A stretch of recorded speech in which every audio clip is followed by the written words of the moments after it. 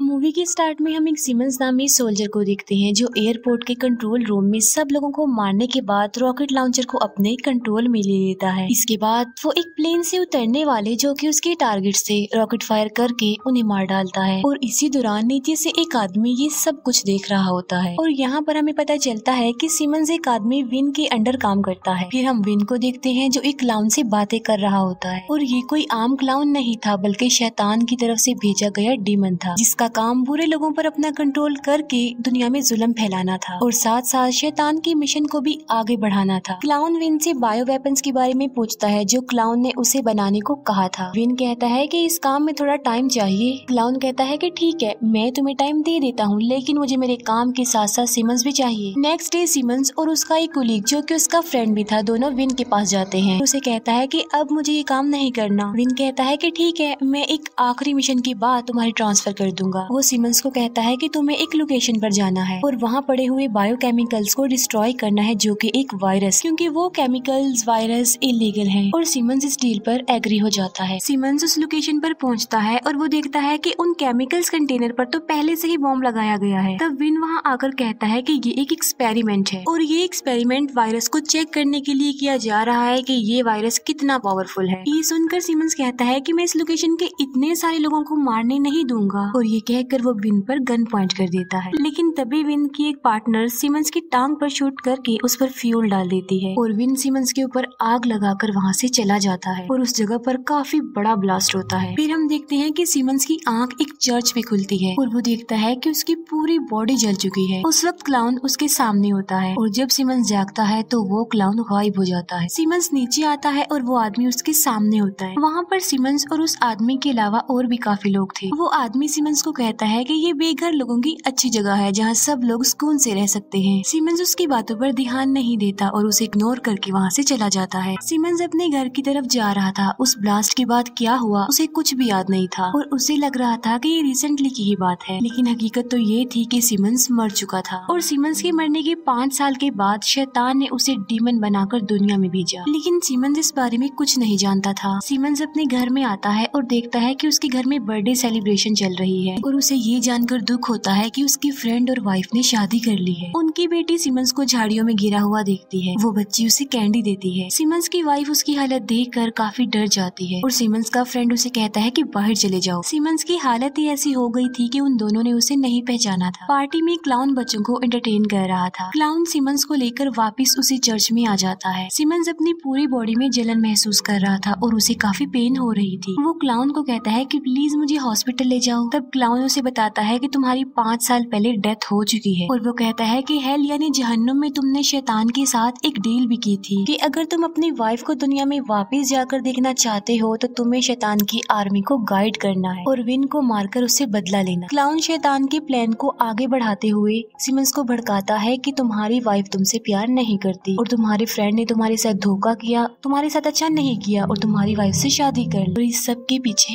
Win का हाथ है। क्लाउन सिमंस को कहता है कि अगर तुम विन को मार डालोगे तो मैं तुम्हें हर वो चीज दूंगा जो तुम चाहोगे, यहाँ तक कि तुम्हारी वाइफ भी। सिमंस को तो इन बातों पर यकीन ही नहीं आ रहा था और क्लाउन सिमंस को उसी की कब्र पर लेकर जाता है और कहता है कि तुम खुद ही अपनी कब्र को खोदो। सिमंस को कब्र में उसका अपना लॉकेट मिल जाता है जिसमें उसकी और उसकी वाइफ की पिक्चर थी। ये देखकर वो काफी इमोशनल हो जाता है और क्लाउन एज यूजुअल उसकी फीलिंग्स का मजाक बना रहा था। गुस्से की वजह से सिमंस क्लाउन को मारना चाहता था लेकिन नहीं मारता क्योंकि उसकी बॉडी में इतनी पेन थी कि वो ठीक से मूव भी नहीं कर पा रहा था और अचानक से सिमंस की पूरी बॉडी की अलग अलग पार्ट्स पर स्पाइक्स निकल जाते हैं और प्रोटेक्शन के लिए एक आर्मर सूट पूरी बॉडी को कवर कर लेता है।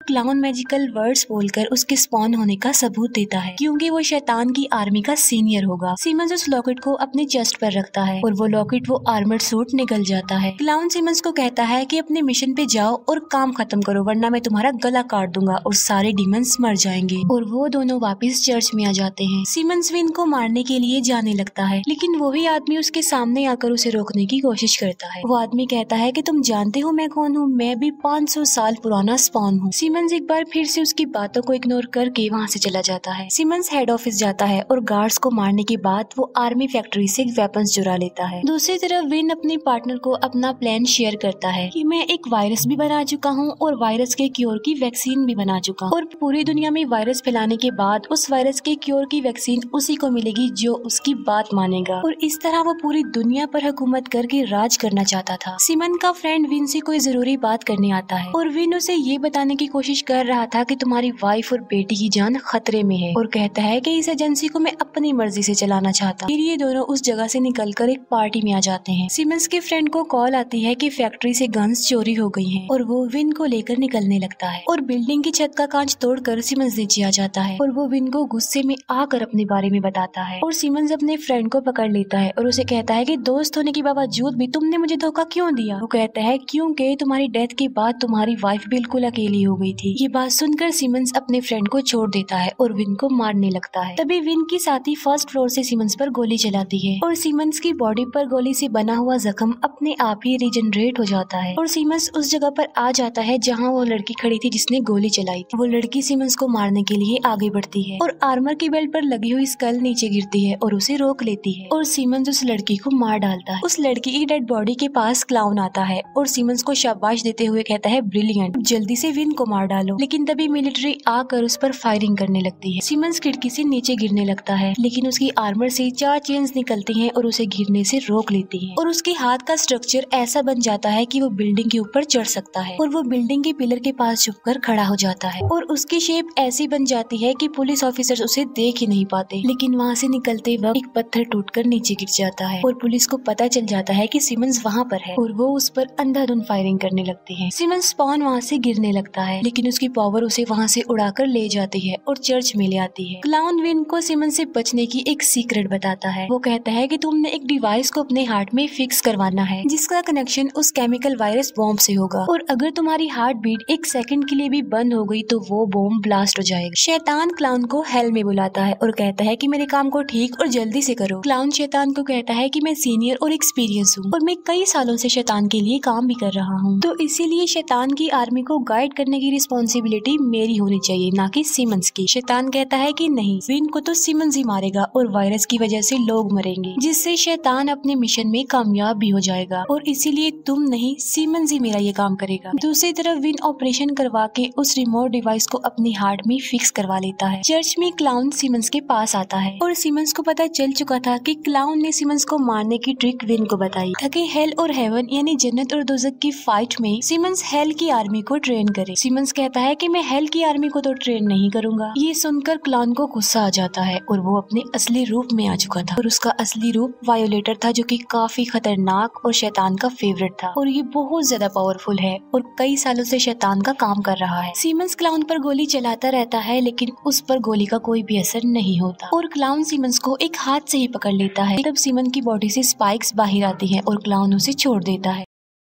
गिरने की वजह से सिमंस की बॉडी में गेट के रॉड घुस जाते हैं और क्लाउन वापस अपने असली रूप में आ जाता है और वो कहता है कि जल्दी अपना काम करो और अगर तुमने ऐसा ना किया तो मैं तुम्हारी वाइफ को मार डालूंगा। और जब क्लाउन चला जाता है तो वो आदमी यानी वो स्पॉन गेट से नीचे उतारता है सिमंस को। सिमंस अपनी गन लेने के लिए चर्च के ऊपर जाता है। स्पॉन कहता है कि इन गोलियों से कोई फायदा नहीं होने वाला है। वो आदमी यानी स्पॉन सिमंस को रिलैक्स करता है। वो कहता है कि तुम अपने बदले को भूल जाओ और सही रास्ते पर आ जाओ, अच्छे रास्ते को चूज करो और एक अच्छा इंसान बन जाओ। और ये भी सिखाता है कि आर्मर को कैसे यूज किया जाता है। सिमंस उन गन को स्पॉन के पास छोड़कर अपनी वाइफ के घर की तरफ निकल पड़ता है लेकिन रास्ते में क्लाउन एक ट्रक से उस पर अटैक कर देता है और सिमंस अपनी पावर से बाइक को ऐसा बना लेता है कि क्लाउन की तरफ से फेंके गए ग्रेनेड्स उस पर असर नहीं करते। फिर क्लाउन ट्रक से ऑयल फेंक देता है जिसमें स्लिप होने की वजह से सिमंस गिर जाता है। क्लाउन ट्रक लेकर तेजी से उसकी तरफ आ रहा होता है। सिमंस अपनी पावर का यूज करके एक ऐसी रुकावट बना देता है जिससे टकराने की वजह से क्लाउन का ट्रक ब्लास्ट हो जाता है। दूसरी तरफ सिमन का फ्रेंड विन के प्लान के बारे में पूरी तरह से जान चुका था और तभी विन उनके घर में आ जाता है और उन सबको प्रिजनर बना लेता है और तभी वहाँ पर क्लाउन भी आ जाता है। थोड़ी देर गुजर जाने के बाद सिमंस भी वहाँ पर पहुँच जाता है। सिमन की वाइफ को बांधा हुआ था। विन सिमंस की वाइफ पर चाकू से स्टैब करता है। सिमंस विन को फेंकता है और एक रूम का दरवाजा टूट जाता है और उस रूम में सिमन का फ्रेंड और उसकी बेटी बंधे हुए थे। सिमंस गुस्से में आकर विन को मारने वाला होता है। विन कहता है कि अगर मैं मर गया तो ये बच्ची भी वायरस की वजह से मारी जाएगी। सिमंस अपनी पावर का इस्तेमाल करके